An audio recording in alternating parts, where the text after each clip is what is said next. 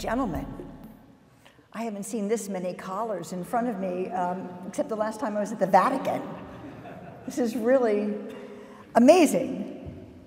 I have to tell you that I'm nearly breathless and beyond humbled to be with all of you today.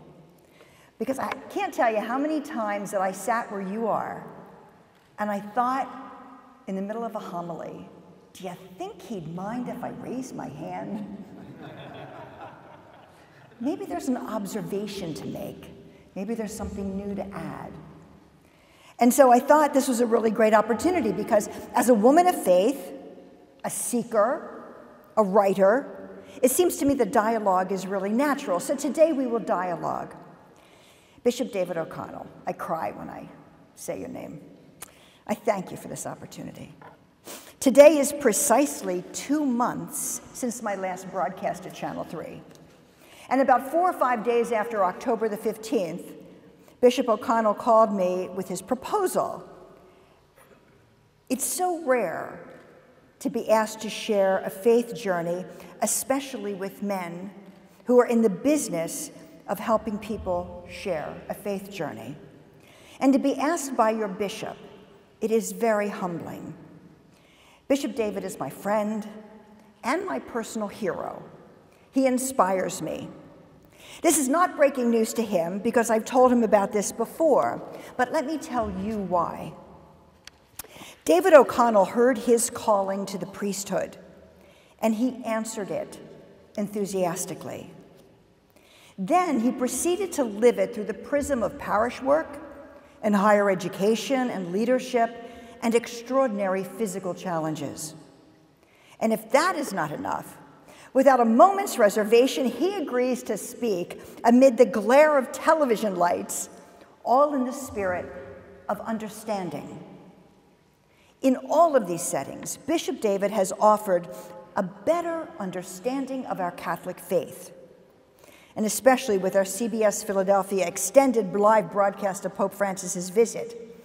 Bishop O'Connell became God's anchorman that day, or over those 2 days.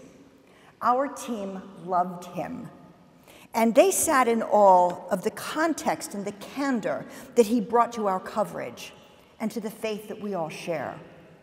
And for that and for so much more, before your priest today, I thank you for sharing your extraordinary gift.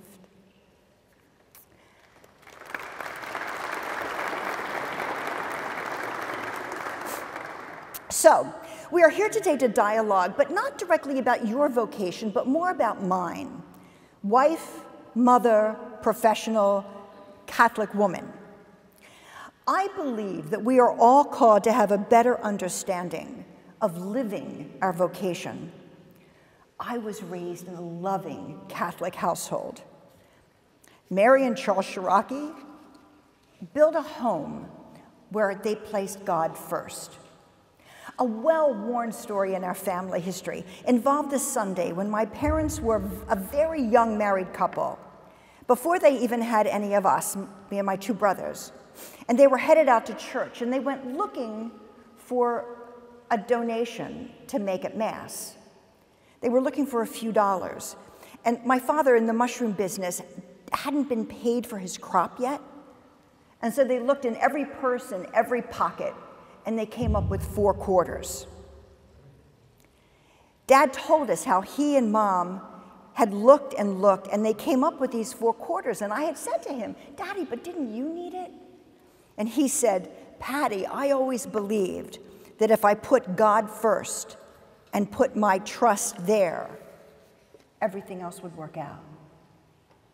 And it did. Weeks after my father's death in 1999, a police chief in the little town where I lived in Kennett Square wrote me a letter detailing a very quiet gift my father had given. A family with a very sick mom, 3 children, and a dad whose fortunes had turned sour were struggling. It was a very bitterly cold winter, and their heater was broken. And this police chief friend, his name is Albert McCarthy, one of 12 children. He had grown up with me, and he came to my dad, who had by that time built a very successful business, and he asked if my dad would help this family. So Dad agreed very quickly. He said, sure, I'll give you the money, go ahead, get it taken care of. And Albert said, but I'm a police officer, I can't take your money. But whatever you can do, Mr. Ciarrocchi, would be really great. In his letter, Albert writes, a new heater arrived at this family's home. The wife's health improved, so did the father's business. And when he came back to ask who had given him the money for the heater because he wanted to pay him back, Albert called my dad. And Dad said that he wanted to remain anonymous and he didn't want to be repaid. Instead, he suggested this. He said, tell the gentleman to take his money and to make a contribution at St. Patrick's Church, which was our family church. And he said, and ask him to do it in thanksgiving for being able to be helped at a time when he needed help. And then tell him again and remind him that if somebody else needs help, that now he needs to help someone else.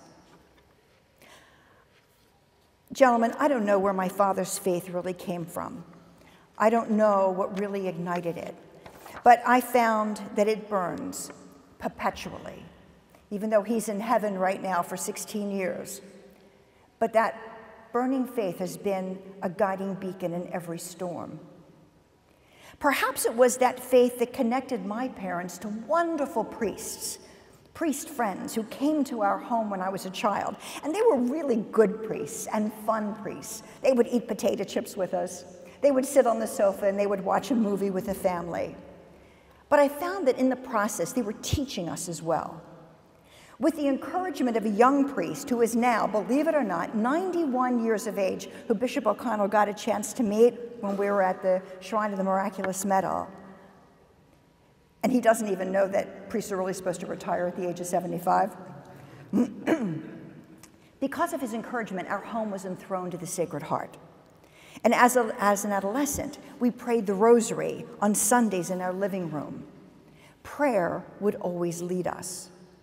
And when there was a crisis in the family, a child born out of wedlock who needed to be baptized, a non-Catholic fiance who wanted to convert to Catholicism, an alcoholic spouse who needed guidance, I would watch my parents turn to their priests, to a priest friend, over and over again. Those who needed compassion were not scolded. They were guided. They were shown mercy. They were offered a pathway to forgiveness and to counsel and to be counseled to trust in God's providence. It is that Catholic faith that has shaped me.